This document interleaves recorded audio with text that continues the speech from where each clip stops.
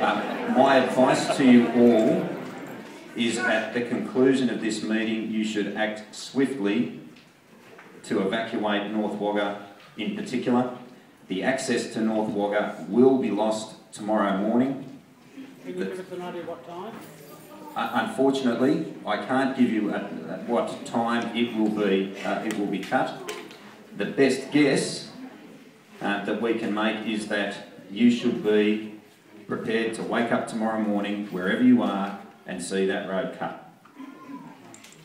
My advice to you is to work tonight to secure your properties and to evacuate North Wagga.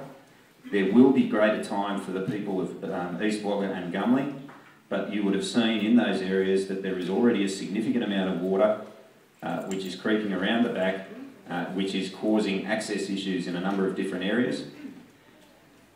I would also suggest that the people in North Wagga who would consider delaying their evacuation until tomorrow morning, they should reconsider their plans.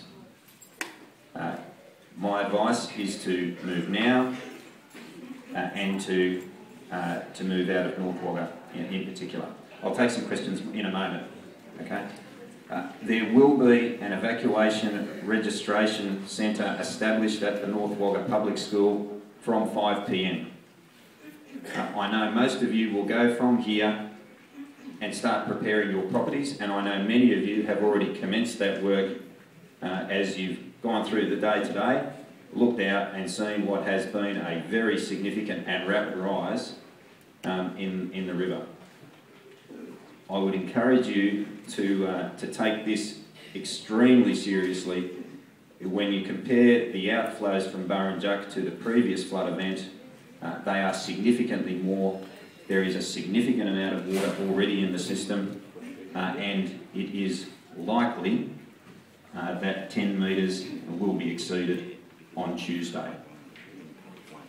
Okay.